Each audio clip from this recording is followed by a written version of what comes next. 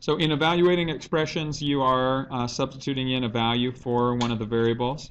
In simplifying expressions, you're simply going to combine like terms and rewrite the overall expression. Okay, so your steps are first to apply any rules of algebra. Okay, so in this particular case, we want to get rid of our grouping symbols. Okay, so when you get rid of grouping symbols, so apply any rules of algebra. We're going to call it expand the expression.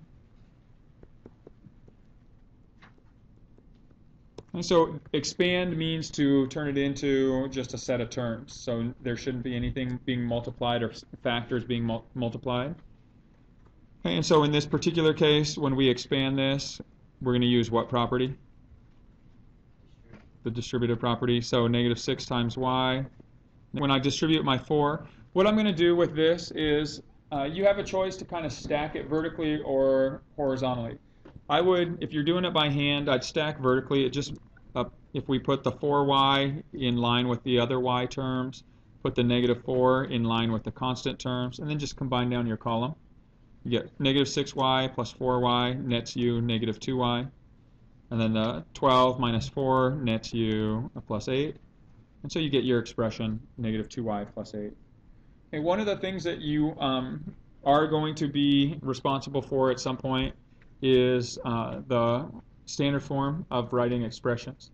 And normally when you write an expression, you're going to write the variables first. The variables will occur in alphabetical order. So A's come before B's, and B's before C's, and so on. X's before Y's, and so on. And then you write your constants last. So this is written in standard form right now. So this is how you would enter your answer online. Now let's see what happens if we use our calculators.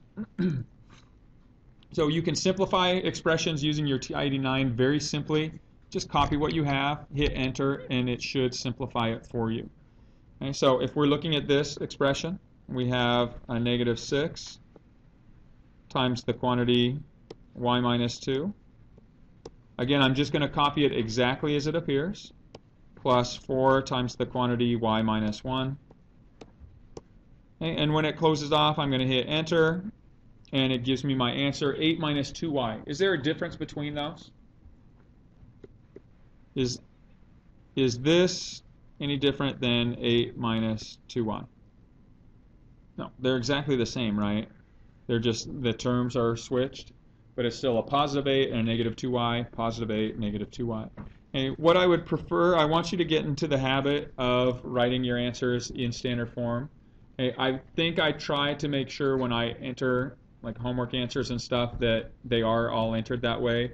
If for some reason you take a quiz or a test and you enter this form and it says it's wrong, and then you switch it, just switch the terms and it says it's right, let me know. I'm not going to, the only time I'm going to penalize you is if it specifically says, or if we're working on the part involved in writing in standard form. And if that happens, I'm going to take away very few percentage points. So if you think that happens, let me know and I can go and change it and make sure that I have both acceptable forms.